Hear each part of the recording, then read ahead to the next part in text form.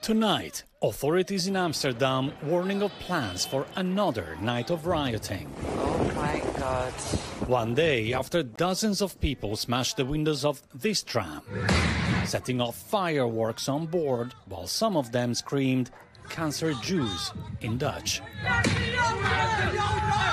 The tram, which was empty at the time of the attack, left shattered and charred.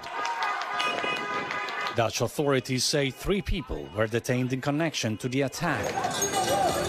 The unrest coming just days after an attack on Israeli soccer fans who were in the city for a match between Amsterdam's Ajax and Maccabi Tel Aviv last week. I got a punch in my face, in my lip. It was organized. After the match, Dutch officials say people on scooters sought out Israelis, punching them and kicking them. What we've seen this weekend of the anti-Semitic attacks against Israelis and Jews are nothing short of shocking and reprehensible. On Monday, the city's police chief said there had been incidents on both sides, starting the day before the game.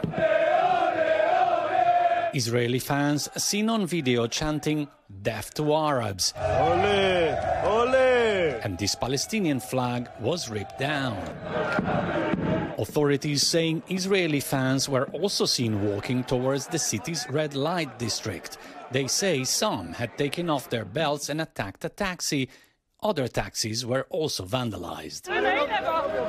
According to Amsterdam's mayor, 62 people were arrested in connection to the violence surrounding the game, including 10 Israeli citizens.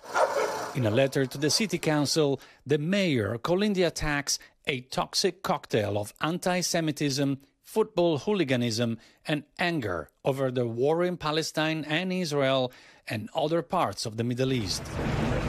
Tonight, the capital city remains under strict emergency orders, with protests banned until Thursday. Police detaining those who defy the order as the city remains on edge. On Tuesday evening, Amsterdam's main square looked calm, but this is where everyday pro-Palestinian protesters gather despite the protest ban. Now all eyes are also on Paris, where on Thursday the Israeli national soccer team will play France. Tom? Okay, Claudio, we thank you for that. Thanks for watching. Stay updated about breaking news and top stories on the NBC News app or follow us on social media.